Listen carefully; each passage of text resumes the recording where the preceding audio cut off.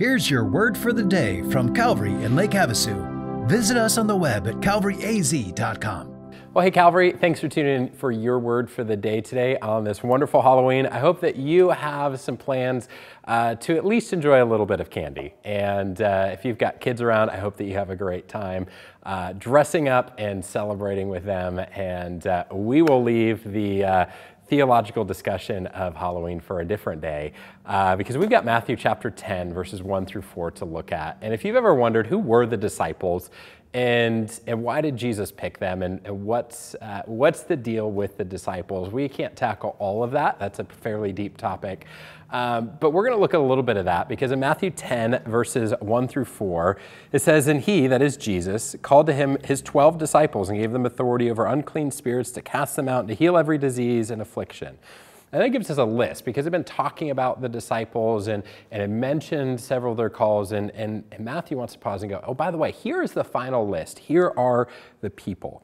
The names of the 12 apostles are these. First, Simon, who is called Peter, and Andrew, his brother, James, the son of Zebedee, and his brother John, Philip and Bartholomew, Thomas and Matthew, the tax collector, James, the son of Alphaeus, Thaddeus, Simon the Zealot, Judas Iscariot, who betrayed him. We get a little forecasting here and a little commentary from Matthew. So here's the 12 apostles that Jesus selected. And I got three things that I want to just highlight at a top level because there's so much richness in their stories that I'd love to dig into each one of their stories and how they got to this place, but unfortunately that will have to wait for another day. But there's three big things that I see here. And the first is that God chooses to use people to accomplish his purpose.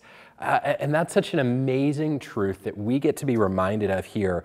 And the context is important because just a few verses prior to this, Jesus is talking, he's looking around the world and this need for ministry and evangelism and sharing the gospel. And he says that the harvest is plentiful, but the workers are few. And he says, pray therefore that God would send out workers. And what does he do in response? He says, hey, let's send out some workers. And he equips these 12 men with gospel impact, that the ability to have power and impact. He didn't have to do that though.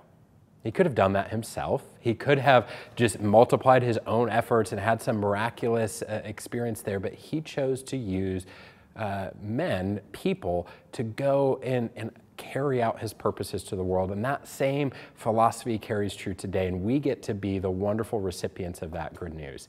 The other thing that we see as we read this is just the incredible diversity of these apostles. We have tax collectors. You've got this revolutionary, a zealot is this a disruptor politically. You've got Judas, who became the betrayer, who had some corruption even in how he managed the finances of Jesus' ministry and some of the other background things that we come to learn through the gospel. And we also have fishermen that show up there. We have brothers. We have people from all walks of life.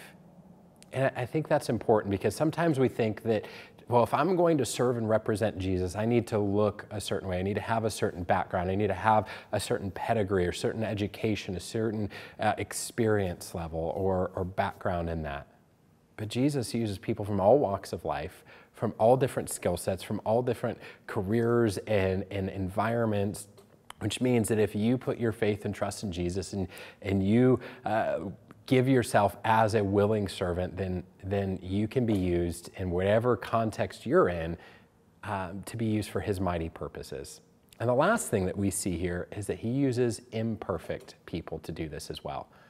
We're reminded there in the 12 that Judas is the one who would end up betraying him. And through that time, though, he was serving alongside the other 11. He was serving with Jesus. He was seeking to be a disciple.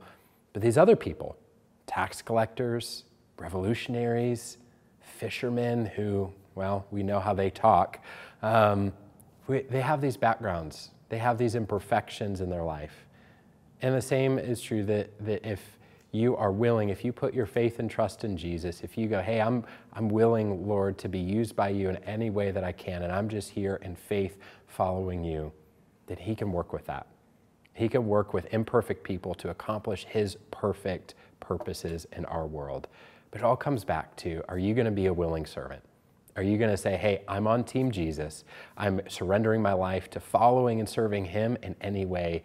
Because if you do that, then you get to be a part of God's perfect purposes to our world. And I hope that you are on Team Jesus and you get to be a part of that process. Have a great day, Calvary. We'll see you next time.